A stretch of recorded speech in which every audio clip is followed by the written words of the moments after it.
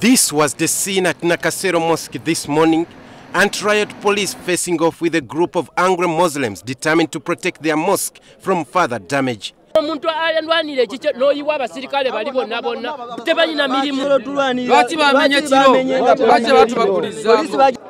It all began last night when two excavators were brought in to dig up an adjacent plot. In the process, the excavation work damaged the mosque, prompting angry Muslims armed with sticks and pieces of timber who stopped the works and set ablaze the excavators.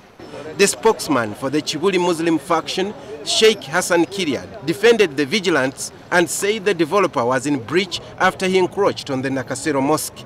In fact, it started by 11 last night when the developer here started demolishing the mosque, contrary to what we had already agreed on, that he develops the rest of the plots and he leaves the mosque as it is. And it turns out the developer is Haji Mutasa Kafero. In October last year, his plans to redevelop the said mosque hit a snag when the Muslim fraternity protested the plan to privatize the process. The plan was allegedly agreed to by the mosque's leader, Imam Kaketo, but was halted amidst rumors that he had sold off the mosque to Kafero secretly.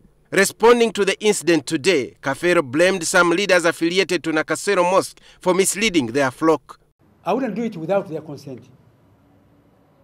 This is how our Muslim friends can always confuse young people who don't know what is on the ground and who don't know who is helping them, who is not trying to help them. To quell further trouble, the police have begun investigations into who was responsible for the damage.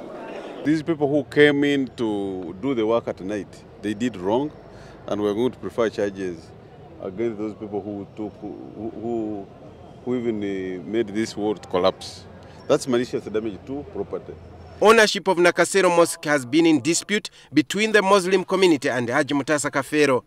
He says it was leased to him by Muslim leaders to redevelop it.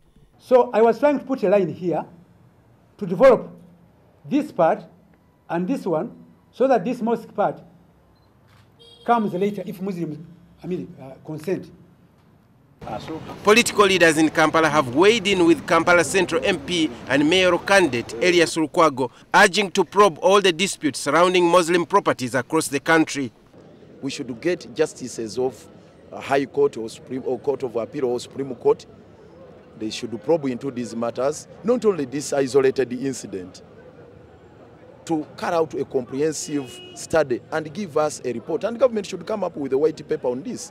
They should tell us exactly who is behind land grabbing in Kampala here, particularly the Muslim property.